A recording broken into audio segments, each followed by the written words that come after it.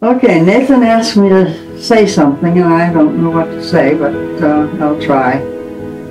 I thought what I'd do is take the 4 different stages of your lives and give you a little thing, something to think about.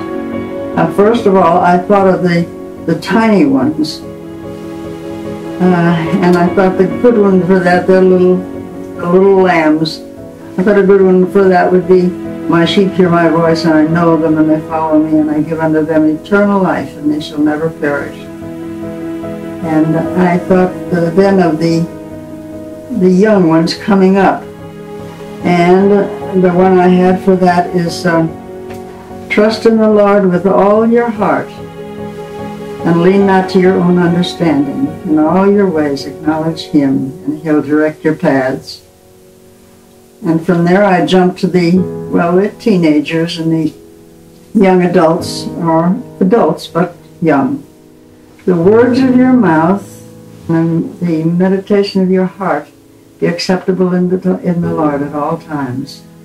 And I thought that would be good for the adults that are still, maybe not have family anymore or with family, and just need a word from Scripture.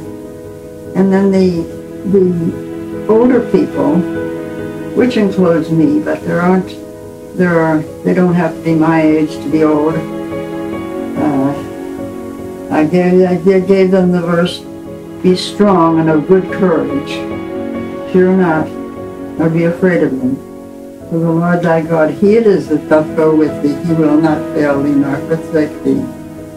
And with those 4 verses, I thought that would cover all of it.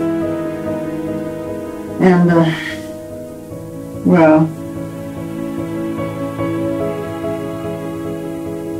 since I am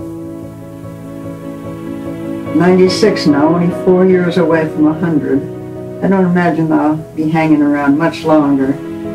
So, for most of you, this will be a goodbye. And, I wish I could see you, but most of you I will not see again. But I love you all, and I thank you for all you've done in my life, giving me the joy of having children, grandchildren, and even great-grandchildren. So for now, I'll say goodbye.